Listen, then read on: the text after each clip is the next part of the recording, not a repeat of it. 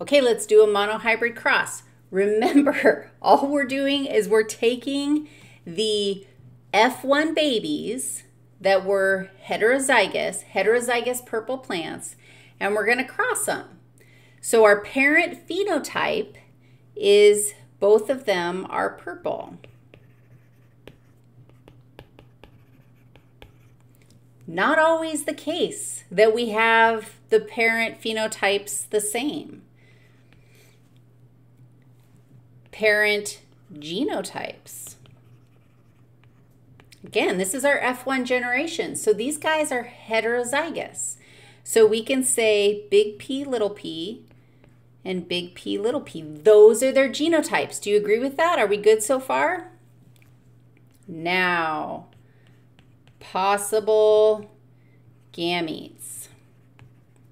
This is the place where, again, imagine we've got chromosomes, and those chromosomes are going to go through meiosis.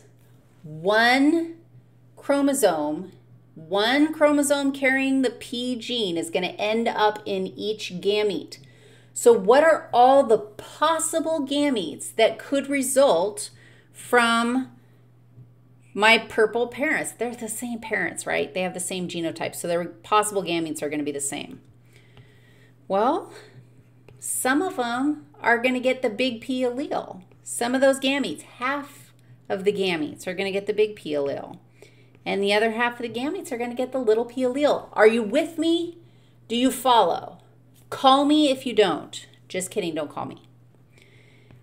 The second parent, I have to change the subject really fast after I just invited you to call me. The second parent has the same possible gametes. Do you see how with these, now we've got 4 possible gametes, 2 on each side. And where before we were like, dude, it's so easy. Why even bother making a Punnett square? Our Punnett square is going to help us do our possible offspring. And it's going to help us do our possible offspring so that when we are dealing with multiple genes, we don't get lost. On one side, we put one parent.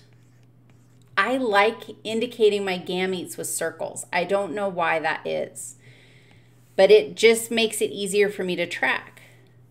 One set of gametes on one side, the other set of possible gametes on the other side. There is no reason to put the same gamete. Like if, for example, we ended up with two possible gametes that have big P's in them, why bother putting 2 big P's in there? Because it's the same thing. We're just going to put it in there once because it's all of our possible gametes. And now we just do the math. If this big P combines with this big P, then we get 2 big P babies. 1 P baby with 2 big P's. If this big P combines with the little p, then we get a heterozygous baby. If this big P combines with this little p, then we get another heterozygous baby. And here, what? If this little p combines with that little p, half the gametes from mom have little p's, half the gametes from dad have little p's. A quarter of the babies will have those 2 little p's combined. We now have, right, 1 purple plant, 2 purple plants, 3 purple plants for every 1 white plant. Whoa, do you see that? Or 75% of them are purple, 25% of them are white. Every one of our traits that Mendel picked and reported data on show that probability, that distribution, that percentage. What is that even called? I don't know. You know what I mean, though, don't you? Because you're going to call me later. No, you're not. Okay, I'm going to stop saying that so we forget that that was ever said, except I keep saying it, so we're never going to forget it now. And I'm going to keep, oh, dear gracious, this could turn bad. We're not done.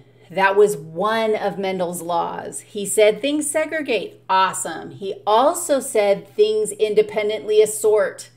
And you know all about independent assortment.